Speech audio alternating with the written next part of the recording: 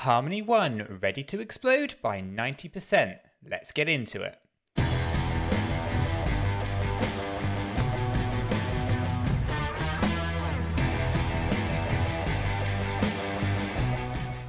So Chris, Harmony 1 has seen some phenomenal, growth in the last few weeks, and things have been correcting most recently. And the question really becomes, is the correction over, and are we likely to see an explosion to the upside?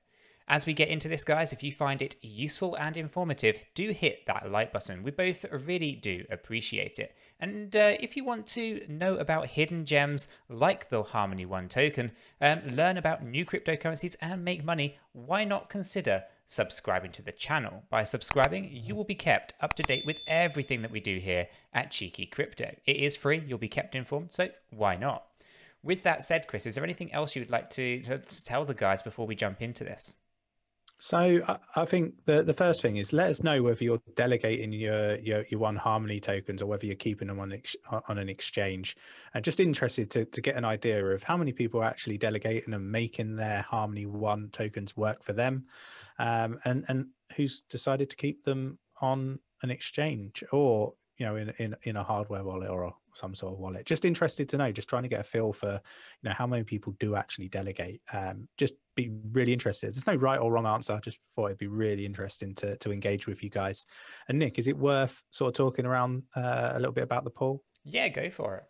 Yeah, so another, I guess, reasonable epoch. I think we had a little bit of a drop off in returns, and this was mainly down to the number of Harmony 1 that we've got delegated in the pool, Nick, isn't it? It is. There's it's quite a complicated process, but basically we get to delegate or split our delegated or stake into multiple different shards, right? But we also have to make sure that we are always elected.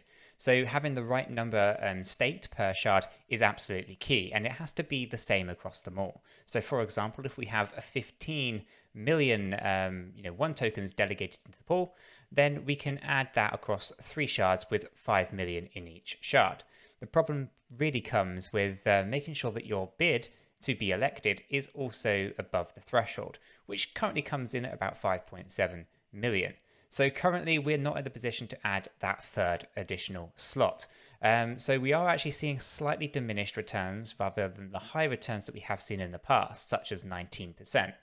We did average out at around 12 for a while, Chris, and unfortunately in the last epoch, because we've got just under the threshold there, we actually dropped to 10% return. But we are working on this, guys, so do bear with us. The second that we get a little bit more one delegated into the pool, we'll be able to add that third slot, and you'll be earning some really nice returns because we'll be underbidding and yet still being elected, and thus the returns should probably be around that 14%. So we are slightly more volatile. That's because we're trying to game the system here and ultimately maximize the returns that we can do for you guys. So yep, it's an interesting process, Chris. Yeah, definitely. And we appreciate everybody that's delegating to the pool. You guys are amazing. Right. With that said, let's jump over to the desktop and take a look at the Harmony 1 token. Let's do it. Right. So here we are. This is Harmony 1 to the USDT. This is the daily chart, and we are using Binance for our data source. Now, in this particular video, we're going to be doing a little bit of technical analysis on the daily chart, the 4-hourly chart, and the 1-hour chart. We're going to be looking at several different things. We'll obviously look at the candles and where they're forming, and whether there's any good key areas of resistance or support. We'll also take a look at the Fibonacci retracement tool. We'll have a look at the moving averages as well as the RSI. Okay, and ultimately we're going to see whether or not this thing is ready to move to the upside or if the correction is still to go much deeper. And so what we're going to do is start with this daily chart. We have a Fibonacci retracement on here from the low level of the 11th of March. We can see this upward swing all the way up to the top here, which actually happened on the 24th of March. So we got that high. And obviously we did start to correct down, and we actually consolidated down on the 702 area of this Fibonacci retracement. And that's actually worked as a really good support area for the one token so far. Normally, though, when we have a retracement, we always talk about hitting one of these key areas here, which is the 618, the 50%, or the 382 area of this Fibonacci retracement tool. So we haven't actually hit any of those, and so that's an interesting thing to point out. We'll have to see if there is still room to the downside and actually take out that 618. It doesn't always happen. Sometimes a 702 is all it's going to require for us to get that bounce to the upside. But 9 times out of 10, we are expecting one of these three things to kind of happen here. That hasn't been the case with one, so maybe the top hasn't even been found yet. We can see the moving averages are way down here on this chart, so they're kind of out of play at this point. The RSI is basically just on the line of overbought. It has come down considerably from that higher level of 91. So we can see here, if I'm not going to put a horizontal ray here, Chris, actually I'll go with a horizontal line. I'm going to just draw this on here so you can see that high point we come to a few times in the past. So that's a nice key area there. We can see that we came up nice and high and we're coming right down. So we're corrected nicely with a reasonable amount of damage to the price. The volume, which is currently hidden, I'll turn that back on. We can see that's also been coming down quite nicely as well. So the volume's nice and low at this point in time. So everything on this one-day chart is actually lining up pretty nicely and isn't anything too scary at this point. Considering we haven't even hit the 618, and that comes in at 15 cents, there's still plenty of room in both the downside and upside. But nonetheless, the key area of 90 or 90 on the RSI has been hit, and we've cooled off, and we're still on that 70 line on this daily chart. But however, with that being said, in the past we've come down to that area and bounced right back up again from here as well. So everything to play for. What we're looking for now is to look at that 4-hourly chart and that 1-hourly chart to see if those particular charts confirm whether or not we are going to continue a downward trend or actually bounce up back to that 90 area on this RSI. So without any further ado, let's jump down into that 4-hourly view. And here we get those moving averages coming in as well. We have the 50 moving average, the 100 moving average, and the 200 moving average. So we can see here that actually we're getting closer to that 50 moving average now, and that could be an area of support for us as well, as specifically as it starts to collide with that 702 Fibonacci extension or retracement zone just here. So that's a pretty good sign to things to come as well. And the volumes have been decreasing quite nicely here, and they are incredibly low at the moment. And that's also a very important thing to notice, because that means that the price is actually going to be quite stable and we can trade sideways without doing too much damage to price. We can see that the RSI is actually quite low, Chris. It's at 47 now. So below that midway point, and is much deeper corrected than the daily chart. So the daily is on 70, but yet the 4-hourly is at 47. So those things are not quite marrying up. And that means that there's a lot more room to the upside than there is to the downside on this 4-hourly chart. And that gives me a lot of hope for the future, as does that low volume. So things are looking quite good on this 4-hourly chart.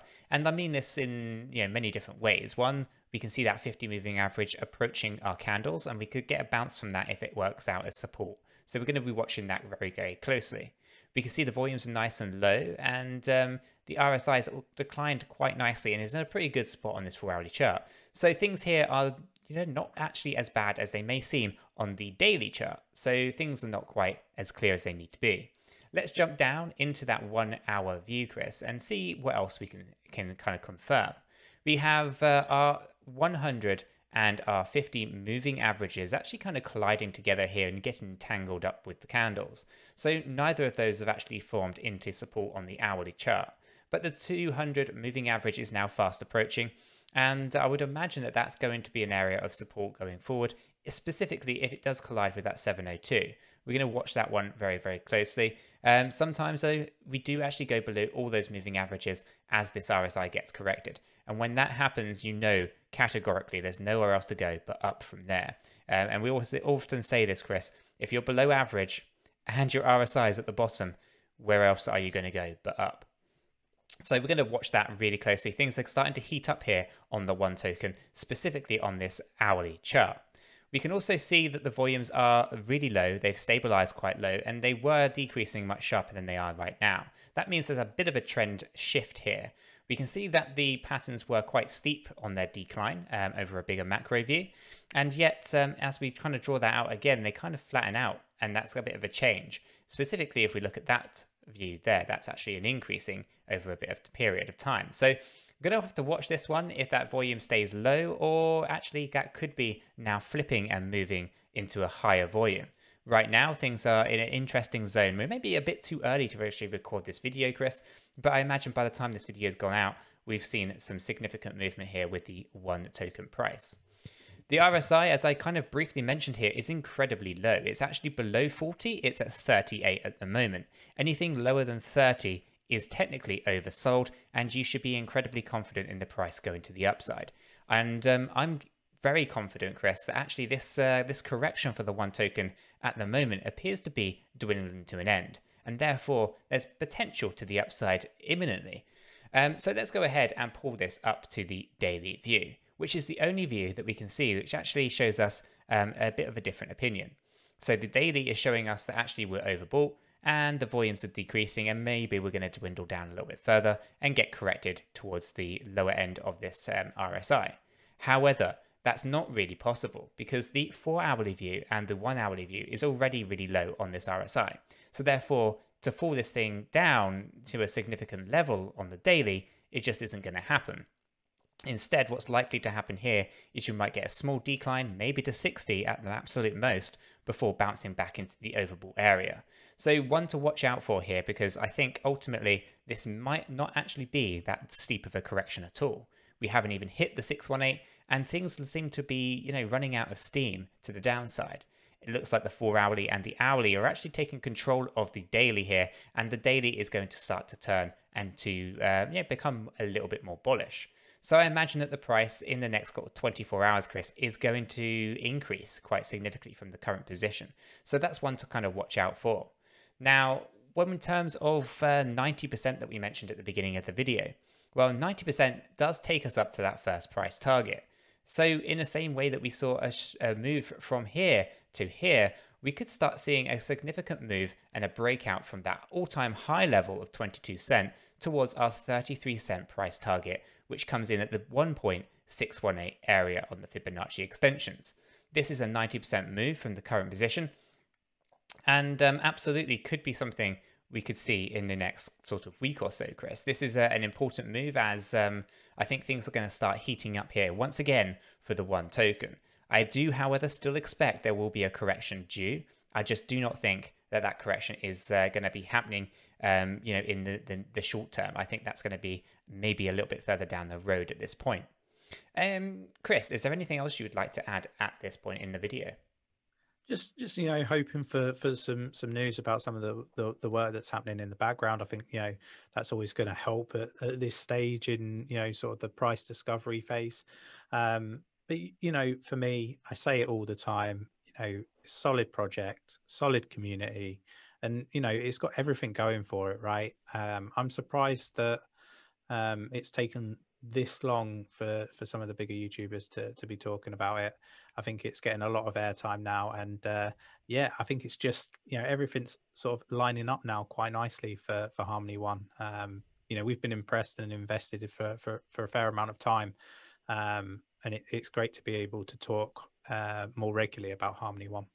It really is fantastic. So hopefully, guys, you did find this video useful and informative. If you did, then please do go ahead and hit that like button. We both really do appreciate it. And if you want to know about those hidden gems such as Harmony One, learn about new cryptocurrencies and make money, then why not go ahead and subscribe?